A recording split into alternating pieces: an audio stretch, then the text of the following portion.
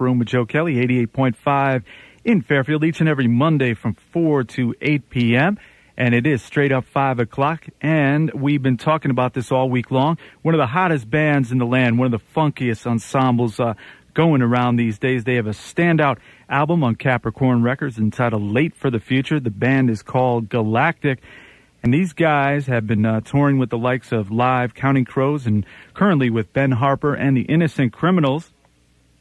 And they're doing their own thing by themselves, and they'll be playing upwards of 3 hours tomorrow night at Toad's Place in New Haven, just about 20 minutes away from here. And we are pleased to welcome to the Upper Room right now the lead guitarist and one of the founders of the band Galactic, Mr. Jeff Rains. How you doing, Jeff? I'm fine. How you doing? Great. And you finally get a little bit of a day off, right? Oh, yeah, it's great. We've been kind of wandering around Hartford here all day, buying CDs and stuff. Buying CDs. You've been over to Cutler's? Exactly, yeah. Yeah, that's a cool place. You definitely won't go broke over there, right? They got some nice prices. No, there was this girl turning in CDs, so I went over and checked like 200 CDs to make sure she wasn't getting rid of one of ours. Yeah, that's... So you've been talking to the folks over at Yale University? A little bit. Yeah. And, of course, you're playing tomorrow night over the esteemed club Toad's Place. This is your second time over there, right? That's right, yeah. We pulled in one time, I think about a year ago. Okay. And how'd you like the club? Fantastic. It's an old wood room. It's got everything that we as musicians would want, right. I would say. So. Bit different from some of the big football stadiums you've been playing the last year or two, right? Exactly, yeah. Well, the last month or two, maybe, but... With you're currently on tour with Ben Harper, right? That's correct. Yeah. Now, you guys ever backstage get into those jam sessions at all on the 6th? Not yet. We're looking for Ben to come play with us. I actually have been trying to befriend his guitar tech to let me mess around with one of his Weizenborn guitars. But yeah. As of yet, I haven't.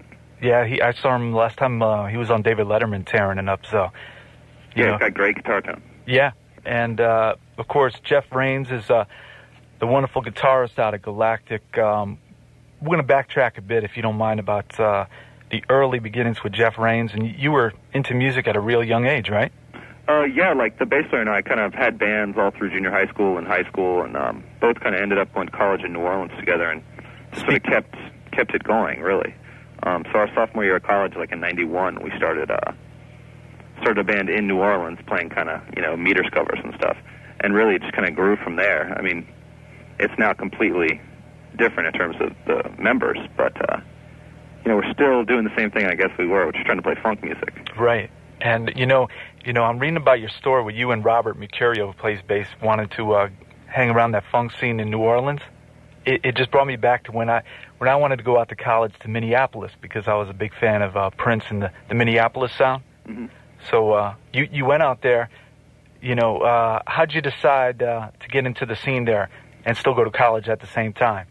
I had actually worked in New Orleans during one of the presidential conventions, like when I was in high school, and I kind of became obsessed with the city, and when college came around, it was like the perfect chance to go, so I was, gung-ho at that point. And, we'd become familiar with, like, the Meters and some of the, and Professor Longhair and some of the, local talent, and we were both really excited to, jump right in. Mm-hmm. So there was a club down there that had live music 7 nights a week, no cover charge, Benny's, where we just kind of ended up hanging out constantly because they always had a band, and it was always sort of happening. Which is how we met our lead singer, Therrell DeCluet, right, who was singing with an R&B band at that point in the bar, and he was just, fantastic, sort of soul singer, doing a lot of, Midnight Hour and those kind of tunes. Mm-hmm. So it was a great scene, and, the bar has since, it actually collapsed on itself recently. Actually, the world, New Orleans and the Neville Brothers and the Meters and everything. Let me ask you about your travels around this country. You still think funk's appreciated these days? Yeah, we find a very receptive crowd, I think, in this country, for sure. And we've been on the road for about 4 years, and we just kind of kept plugging away and kept returning to places, and gradually people, word of mouth and doing, radio, things like this and stuff, the name gets out there. And I think we've been, very fortunate to find a crowd for our music. And I think, things like the Jazz Fest and Mardi Gras have really helped us.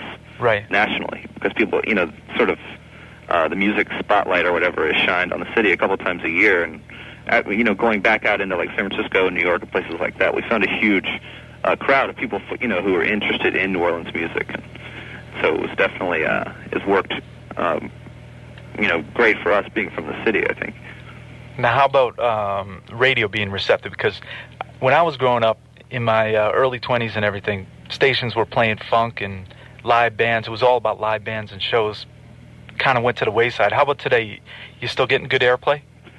We would love to be on, any kind of radio, but we definitely get more play on like college and AAA than we do on like the big, pop rock stations and stuff. Right. Things need to change a bit there, but yeah, but definitely when people come to see the shows live, I think I've noticed at some of the festivals like that, they may not even be familiar with some of the bands if they're there, but as long as they're feeling the groove and the funk, it's all good for them. Definitely. I think we've gotten a lot of, we sort of have a wide variety of age groups at our shows, I think, which has always kind of made me proud. We'll have 30 to 40-year-old people who are really interested in, jazz or more sophisticated types of music, and then, young kids, too, who are, maybe just getting into sort of improvisational bands or whatever. Okay. How about we play a track off Late for the Future by Galactic? Go ahead, man. We'll get into it. Jeff Rains, of course, one of the integral members of Galactic. He'll be performing live with his comrades. You got 4 other guys in the band, right? Well, there's 6 of us, counting our singer. Okay. There's 5 instrumentalists. All right. You got Ben Ellman on tenor sax, all kinds of saxes, right? He's doing harmonica and baritone and tenor sax these days. Okay, and Thurl on the vocals. Exactly, yeah. Richard Vogel on keyboards, and yourself, Jeff Rains, on guitar. Stanton kicking that rhythm along with Robert Mercurio on bass, right? Exactly, yeah. I forget anybody? No, that's it. Covered the band. This is Galactic. All right, how about we check out Black Eyed Peas? What's going on with this groove? This is actually this is one of the first guitar times we ever used a guitar loop, but this is a guitar loop, this little chunk you'll hear right off the beginning. But this is actually an old tune that we released. It's the first thing we ever released on Ubiquity, a San Francisco label. And, the licensing finally came up, and so we re-recorded it for this album, and this is kind of the modern version. There is, another one out there. Okay. Somewhere down in Greenwich Village in New York, right? Yeah, it's on. There's a Ubiquity compilation, actually, that just came out. That this tune shows up on, the original version. Oh, okay. This is a totally new... You got a preference? Which one? They both have qualities that I like. The old one's a little raw, and we kind of did it on an ADAT in our living room kind of thing. Oh, okay. And this one's definitely, we were in the studio for, almost a month to make this album, so we really got to flesh ideas out and stuff and do some different stuff sonically than we've ever done before. Okay, Jeff Rains is here, and we are going to have him coming back after this song. Galactic. Black Eyed Peas. This is Joe Kelly in the Upper Room right here on 88.5 WVOF. Right, and if you're over at Toad's Place in New Haven tomorrow night, you'll be able to hear jams like that from one of the top bands in this country, and they have a non-stop tour schedule. They've been going for the better part of, I guess, 2 years, right, Jeff? We've been touring for 4 years. 4 years, okay. And we've been a band this band has been together about 5.5 years or so. Okay, and your music's all over the place. And it's great. I mean, you got the funk, you got the jazz feel and everything. You never get bored, right? Definitely. We try to incorporate everyone's influences and, throw it all in. But while, maintaining what is Galactic, because I think we have kind of developed a bit of a, band identity in terms of our sound. So it definitely, gets pulled and tugged at times across genres or whatever. Now, it sounds like on that track we just listened to, Baker's Dozen, you had a pretty nice horn section going there. That was actually Ben and Roger Lewis, who's this very, very famous baritone player in New Orleans, who's, played with Fats Domino and all these people back in kind of the heyday of the New Orleans jazz scene in the 60s. But he's definitely a big, mentor for Ben and, phenomenal musician. That's what, it has that song has a certain tone. It's because of this guy's incredible baritone sound. He's truly outstanding. I'm sure the Dirty Dozen Brass Band come through here, actually, from time to time. Oh, yeah. They're always worth checking out. Are you still in as much awe of what's going down in New Orleans as when you first got there? Yeah, word on the street is the original Meters are going to do a reunion show. Yeah, they're playing Toads, but I don't think it's the original. They're playing Toads in a few weeks over where you're going to be playing tomorrow night. And then in New York, I think they're going to do a reunion concert. That's what I heard. I mean, That's a rumor in terms of what I've heard, but Yeah, and that would be a show to see, I'll tell you what. Now, how many guys in the Funky Meters are touring from the original? Right now there's 2. 2? Okay. And then a couple of them live in California, so I think they're going to get it together. But we're actually, when we get off this tour, we're doing a tour of the Midwest and then go to Europe for the first time. Oh, wow. For a couple weeks. We're broadcasting live on the internet, so maybe some folks out there get advance word. You going to hit any specific countries? Do you have the schedule? We're doing the Jazz Cafe in London on the 17th, and then doing a festival in Belgium, and 2 dates in Germany, and then the Cannabis Cup we're going to play in Amsterdam on the 24th of November. You travel out there before? I've been there, yeah, many times. Uh-huh. Fantastic city. Yeah, you're going to bring a lot of spending money and catch some of those record stores out there? I definitely will. In London, I know where to go. So. Now, talking about your guitars, what are you playing on stage these days?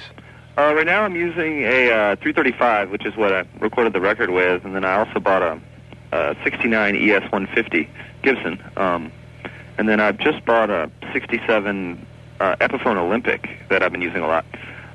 That's a really nice guitar. And then I have a Stratotone and a couple other guitars I use for slide and other stuff, but mostly the Gibson 335 and 150 are what I'm playing.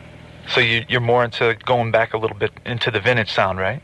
Yeah, I mean, pretty much everything you see on stage at a Galactic show is at least 15 years old. Now, how about the rest of the band? You've got some great players with you. Stanton Moore, we've been playing his solo CD, all cooked out way back, and you got Mr. Vogel on the keyboards, right? Oh, yeah, that's correct. Yeah, Stanton, he really does bring the New Orleans element to the band. With his style of drums, he's very... he's originally from there, right? Yes, he is. Uh-huh. He kind of grew up doing, Mardi Gras parades and all this. And so he really can just nail the street beat. And so we do incorporate that into the shows whenever we can. And then Rich, he studied more like classical music, and he's definitely the most probably scholarly of us in terms of music theory and stuff. And then Robert and I both kind of grew up playing together. And Ben is also kind of self-taught, and he played in some brass bands in New Orleans, Little Rascals, and he's in the New Orleans Klezmer All-Stars, actually. Oh, all right. Also, which is a band that does tour around here quite a bit, and has a bunch of records out. But anyway, so there's definitely a lot of different influences. We're not Berkeley jazz cats. Sometimes it's not necessary, because you check the records that you guys have put out, and you don't necessarily have to read charts up and down as fast as they need be, right? Yeah, we have very much learned how to play as a band, I think, just because we stayed out on the road and played so many shows. And I think, outside of anyone's individual talents, our strength is that we play as a unit. Right. And, you have to kind of be a role player in some ways, I guess. Now, I wanted to ask you this because I saw it on your website a little while back that you guys encourage folks to come out and tape the shows and trade and everything like that? Yeah, when we first started touring, we didn't really have a label, and it was a great way for us to get word of mouth and, to get sort of just broaden our audience with the taping thing. And it's really, I think been a huge, just positive thing for us so far. I mean, we never really went out expecting to sell 25 million records. Right. So, yeah, we definitely allow taping and... even videotaping, right? I've seen people... Yeah, the videotaping thing, it's, I don't, some people probably don't feel as comfortable with that in the band. Right. Unless, it's something legit, but... So keep the video cameras at home for tomorrow night. Yeah, I don't know. I'm not the one that would say anything to you about it, but... No, not myself, but I saw something on the website, but... Yeah, that's real good that you've extended yourself to the fans, and, they get that kind of closeness, spread the word, right? Yeah, I mean, as long as no one's selling it, if they're just trading it, I think it's a great thing, personally. Now, you guys have played some pretty nice venues that I was looking at some of the set lists that you played. You played Jones Beach, right? Yeah, we just did. Yeah, how was that? That was great. Yeah. Incredible venue. If you go to the top of the stadium, you're kind of looking out on the Atlantic and the end of Long Island. It's very beautiful. Yeah, nice outdoor place. And upcoming, you've got 2 shows at Roseland this week. Yeah, we actually just did Red Rocks with Ben Harper, and that was fantastic. Oh, wow. Love that venue. So, you did with Ben, right? Yes. Yeah. So maybe the next leg is going to be a Galactic headline in there. Maybe so. Yeah. Now, you guys are doing a solo tour in between these dates with Ben. Any different approach to the night, or is just music as usual? We're just going to try to slam it. We haven't gotten to play too many shows of this length, so I think everyone's excited to play. And we're all resting up today, so it should be beautiful. And the band's here. People love the funk. I get calls, people out of the woodwork liking records and everything like that. I think you're going to get a nice turnout for the show out there. Well, I hope so. We always feel very fortunate when we get a good crowd. So, and I think the energy from the crowd translates to the musicians. Oh, sure. You guys going to be having the CDs in the lobby and everything? Yes, definitely. Yeah, and people, it's not too late to pick up tickets. You can go up to Toad's today at the box office and pick up tickets. Toad's Place in New Haven, and this is your second time to New Haven, right? That's correct. Yeah. Yeah. So what are you guys doing tonight? I don't know. We might go see Almost Famous as a band. I don't know. That was somebody had this idea. Where was that? Go see the film Almost Famous. Oh yeah. Got some great reviews. Yeah. No plans as of yet. Yeah, that should be a nice film if you go check it out. We're going to take a short break, if you don't mind, Jeff, and we'll come back, talk a little more, and play another jam for you if you got time. Sure. Okay, Jeff Rains, the lead guitarist, and he is also one of those standout members from the band who is going to be playing live in our area, throwing down the funk at Toad's Place tomorrow night in New Haven. Take a short break, come back with more Jeff Rains. At WVOF, the Upper Room with Joe Kelly, each and every Monday from 4 to 8 p.m. And, Jeff, New Haven's also the pizza capital, I hear, in the world. Yeah, but Pepe's and Sally's are both closed tonight. So I don't know. We're kind of... Yeah, there wasn't... I don't know the name of the restaurant, but upwards on that same street, they got another brick oven pizza, so maybe if you guys search... Well, I'm at the Holiday Inn, so if there's anyone with pizza in New Haven, they can call here and probably...